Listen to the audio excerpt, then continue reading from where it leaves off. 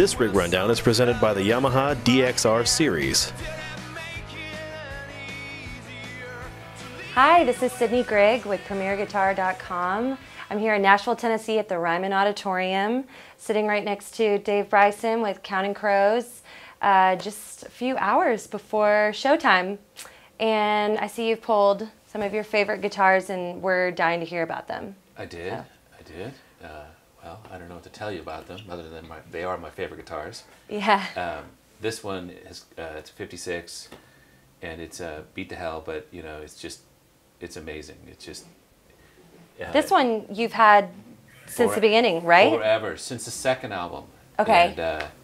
And I love it because it's so simple, but like it's amazing. Just a couple, you know, going from 10 to 9, it's a totally different guitar. Right. Backing down the tone, a couple numbers, it's just all of a sudden it cleans up, and it's just, you know, it's like I don't need all the switches to do so much with it. It's super versatile. I always thought if I had to play one guitar through the whole show, which is sort of ridiculous because I change guitar every stupid song, but but if I had to just pick one guitar, this would be it. Yeah, because I can almost make it sound like an acoustic if I want to, you know. Wow. So, but anyway. Cool. So, have you modified this one at all, or? No. Is it... Okay. No. Well, the original version of this has I think it's just a round, straight thing. So there's no compensation for intonation in any way, Okay. and you know, which makes them really hard to play. And so this thing, you know, I believe in playing instruments. Of course, it's nice to keep them museum pieces too, but sure. You know, if it's out of tune always, which it is, right? You can't not be in tune, in tune. Anyway, this just makes it like super playable, and I believe the frets have been redone, and sadly the pickup had to be rewound, but you know, it's okay. It's the people who rewound it knew what they were doing, and it's great. So. Cool. I don't think these are stock either, now that I have to say that, but who cares? They're knobs, right? Right. They changed the sound a little bit. Yeah. So that's that guitar. Okay. What do we have here? And this thing is a 62 Jazzmaster, Fender Jazzmaster, and nice. I actually played that on the first record. I bought that before Counting Crows even existed, and it's on the song Sullivan Street. Right. But since then, I've really changed it a lot. I had all the electronics taken out of it. This guitar is like the polar opposite of this guitar. It's got 58,000 switches. It's got all these little thingy bobs that, you know, I don't know if anybody actually uses them. I'm sure someone does, but I had them all unwired. So it's wired just like a well, not like a Les Paul, because there'd be more, I guess, more like a telly, I guess. You know, it's got a volume and tone, and then you can switch between the two pickups, you know. So it's either, you know, neck, both, or bridge. And I don't know if that really improved the sound, but half the switches didn't work anyway, so it just got rid of all the kind of BS in the signal path. And but the real, I think the kind of weirdo thing I did to it after playing it on the first record, I stopped using it. I kind of replaced that song with another guitar, and it wasn't getting any airtime. And we were working on our third record, on This Desert Life, and there was a song called Wish I Was a Girl that needed a rhythm part, but we kind of have a lot of guitar players in our band, and it's really hard to find sonic space sometimes.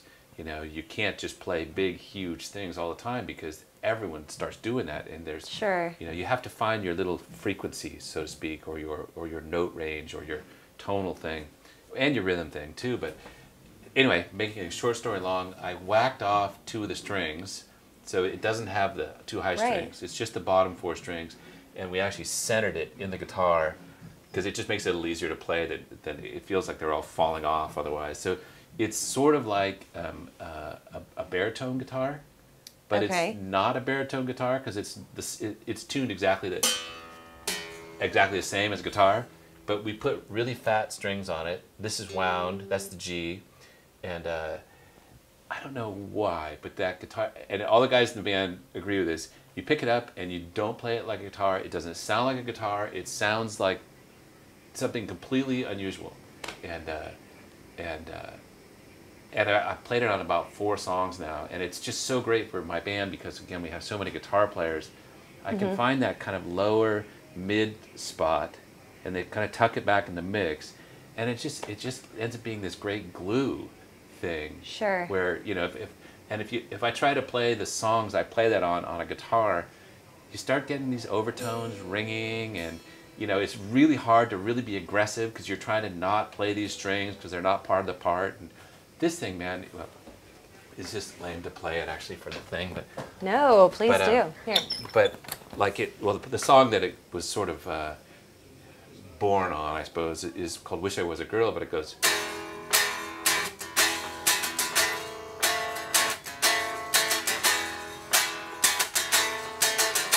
So you can see, like, it just, like if you do that on this guitar, I don't know, it just goes like,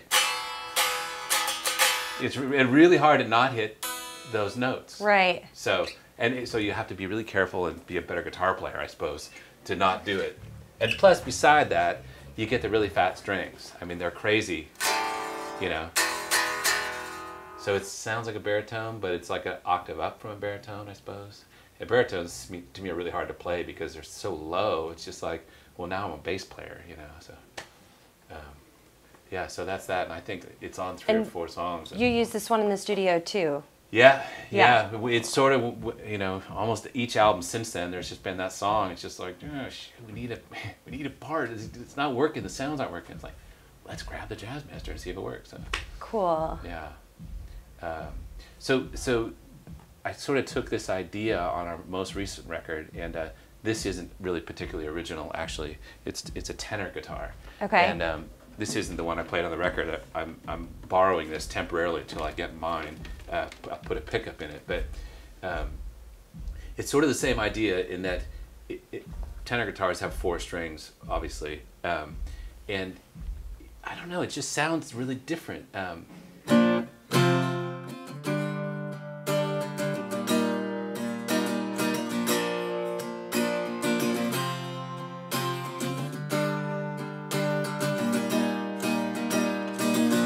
So that's the part from this song called Possibility Days on the new record.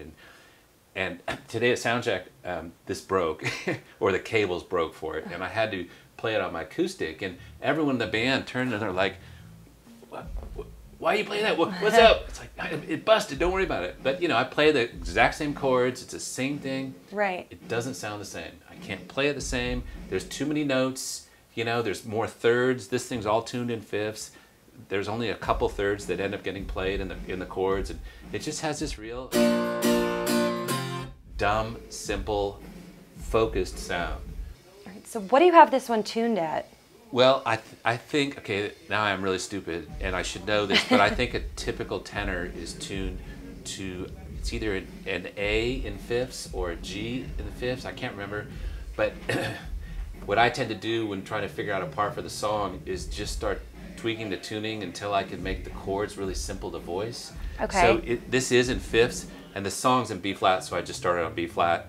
But I couldn't get the high string to make any sense. The high string should be a G, but it didn't really fit in with the key of the song, so it couldn't ring. So I tuned it to an F, right? So it's fifth, fifth, fifth, and the fourth, right? And it just, I just had to keep monkeying with it. So I don't know how to play a tenor. I don't really know much about playing in fifths. I'm really dumb, right? So I just had to figure out the chords as I went along. But after a while, I realized this string just wasn't working, so I tuned it down a whole step, and then now I can now I can't make a mistake. They can all ring, and it's like, it makes me sound like I know what I'm doing. But, clearly I don't. So. All right, so we're going to open it up to Facebook. We've got some pretty great questions here. So a lot of Facebook people are asking about amps. How would you say your overall tone has changed? Well, let's see. On the first record, I got introduced to an AC30 by our producer, T-Bone Burnett. I don't know how. I had never played one before, but I hadn't. But I mean, I really didn't know what I was doing back then. I mean, I still don't, but I really didn't know back then. And fell in love with an AC30. I have an AC30. It's been on most of our records. but it seemed a little finicky for live. So I got a matchless DC30, which is probably about as close as you can get to it. That may or may not be true, but anyway, it feels like an AC30 to me in a lot of ways, and it's kind of a tank. Like I've rarely had them fail. And let's see, my matchless got stolen. A bunch of our stuff got stolen early on, so I got a new matchless, so that was all good. But then I got turned on to Marshall, and I've got a great, it's a 70s Marshall 50-watt head that was actually turned into a blues breaker. It's not really a blues breaker, I wish it was, but it's killer. This is an unbelievable amp, but it's so ridiculously loud that it doesn't work on stage because I can't control it. It's just like, it really is on 11 all the time, but it's a wonderful sounding amp. In fact, Dave Immergluck played it all over the new record, and now he won't give it back to me. But okay, so I kind of morphed into this a little bit more Marshall-y sound, which is on a lot of the records, and that leads me to my new amp, which is a satellite amp. I believe it has the same power section as a Marshall EL84s. Here's where my intelligence really starts to show. But it is definitely more Marshall-y to me. It has a little bit more of a mid-range thing, and I am in love with this new amp. It is great. I'm sorry, I don't mean to be plugging an amp here, but you're plugging it. This guy makes killer stuff, and for me, I feel I can play with more dynamics and more clarity without being trebly. I was always fighting with our sound man on my tone. Like, I like things darker, and he's like, I can't hear it, I need more treble, but then it would get too bright. He's like, now it's ripping my head off. It's just like, I couldn't win. It's all fairly subtle stuff, but I couldn't really find a place where I was super happy. And I just tried this amp and played it at a couple sound checks, and okay, this is working. I did it at a couple shows, like, okay, I'm done. This is killer, and I love it. How long have you been using that? First tour, so 4 shows, but we probably maybe done a couple shows before then, but super psyched. He's a nice guy, and yeah, it's been great. So.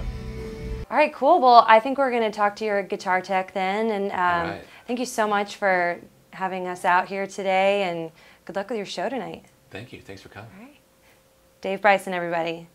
All right, hey guys, we're with Phil Thomson, Counting Crows guitar tech, standing right next to Dave Bryson's amp setup here. You want to tell us a little bit about that? Sure. This is a satellite amp. It's a Barracuda. It runs on KT66 tubes, and it's 35 watts, and very simple. It's got volume, it's got tone, and it's great. We use a lot of different guitars through it. We use a Gretsch Tennessean, a Rick 360-12, and a Les Paul, 56 Les Paul Junior, and they just all work great with it, which is the trouble we've had going from such different guitars. And this is the first amp in 30 or 20 years that it's really handled all of them. It gives equally well, We used to use a bunch of other amps, and they just didn't do it. So. You got a backup one right there, too? I actually bought that myself because I like this.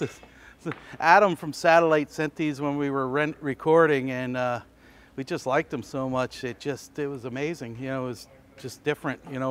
Working with something that just made life easier. We went from 8 knobs down to 2. So simplifies everything. Yeah. And that's really it's simple. It's a 212 cabinet. There's a Celestian creamback. It's a cream one, not the greenback, and then it's got the Alnico blue on the other side, and it's 16 ohm cab, and the combination of the 2 speakers really works great. And then Lunchy or Salman or Sean, he's got 2 mic'd each speaker, and he combines the sound to get a really beautiful sound out front.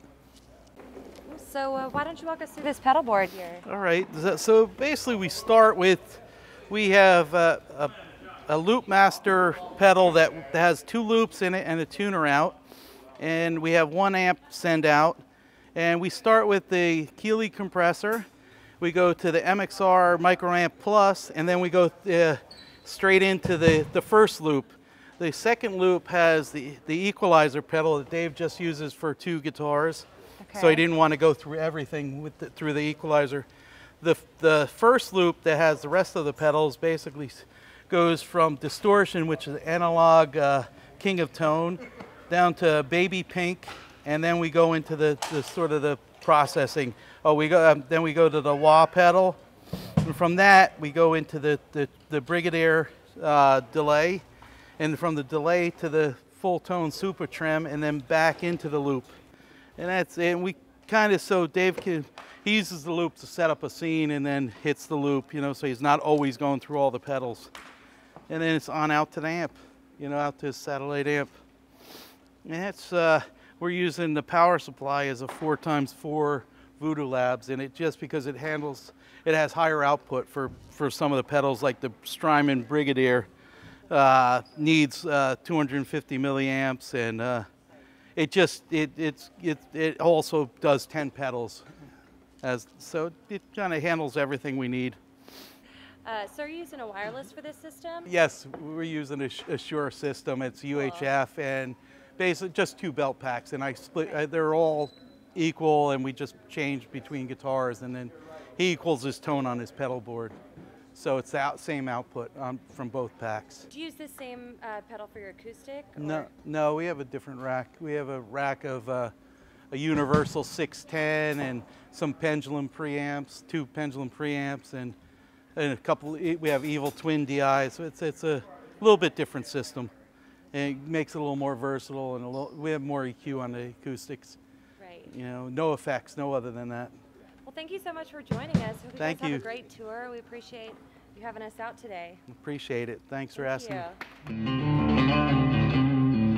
Don't forget to sign up for PG Perks, your all-access pass to exclusive gear giveaways and discounts on PremierGuitar.com.